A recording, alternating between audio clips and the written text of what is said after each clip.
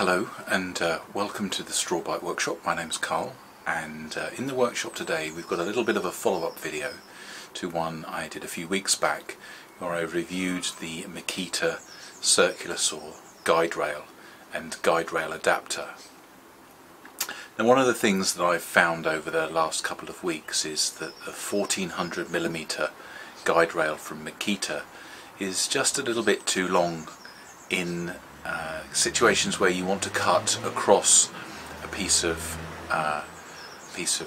sheet material, and I could do with a shorter guide rail. And anyway, Makita don't do a guide rail that's shorter than 1400mm. Now, obviously, if you do know of one, comment below. Anyway, so in this video, we're going to be making one, and we're going to be taking a 1400mm guide rail and cutting it into two pieces. I know, that sounds quite mad, but I'll explain why now.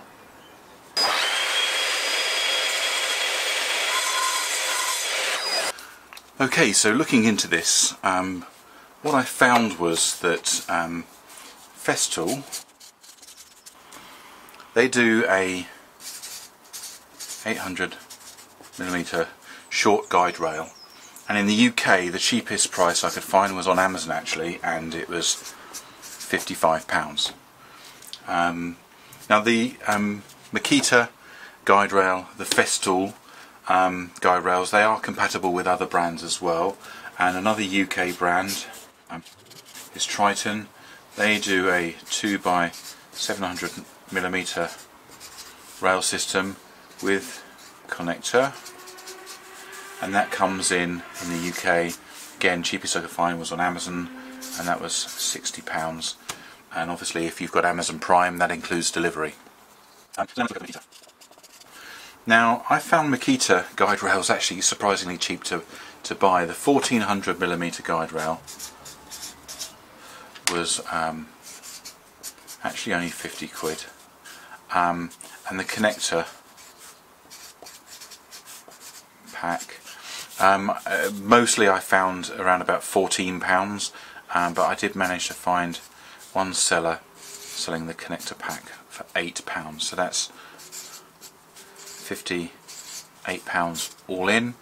And the one thing to remember about the Makita guide rail, and this is going to be particularly appropriate for my circular saw, is that it has the anti-tilt,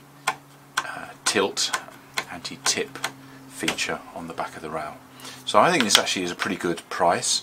And one of the things that I can do, let's just get rid of that, is decide for myself what size rails I want. So essentially what I've done is I've decided to cut this into two halves, where one half is 800mm and the other half 600mm, and that's what I'm going to do now. I have the guide rail set up now on my Evolution miter saw. I'm going to take it really slowly. I'll have dust collection on, and I've got the workpiece clamped down.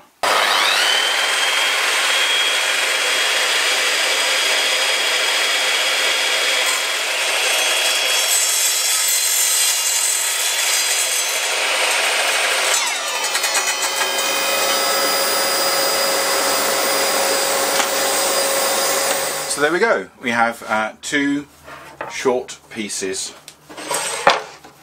of guide rail, one 600mm long, one 800mm long. And what's really very nice about the Evolution saw is actually it gives you a really clean finish. That really isn't sharp at all, and we'll just need a little bit of sanding on the back edge, and then we're done. So there we go.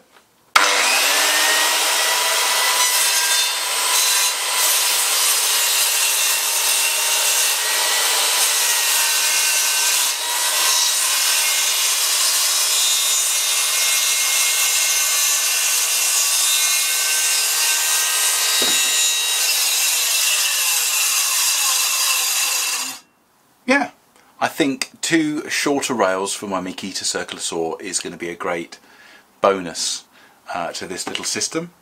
And if you like the video, please give it a thumbs up, and if you haven't subscribed already, I'd invite you to do so.